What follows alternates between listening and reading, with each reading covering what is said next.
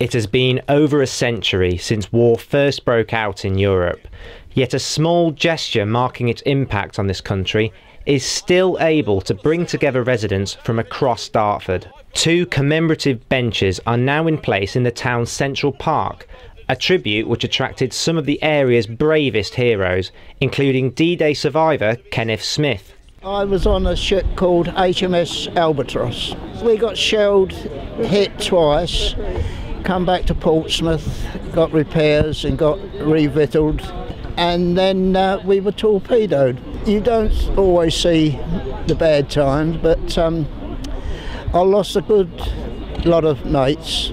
While nothing can be done to bring back Kenneth's comrades, it is the hope of Dartford Council leader Jeremy Kite and Town Mayor Avdar Sandhu that these special seats will help the community to remember who died for their freedom. Dartford Council's been doing an awful lot to commemorate the Great War last year and right the way through to 2018, and this idea came to us and we saw these fantastic benches and we thought we just knew just where to put them. I think it's a very different kind of park bench from the usual ones, and I think people do seem to love it. It's to mark the event itself and to say thank you to those that gave their lives. The unveiling of these benches might not be the most significant matter in the town right now, but the thousands of brave men and women they represent certainly raises a matter that should be significant to us all.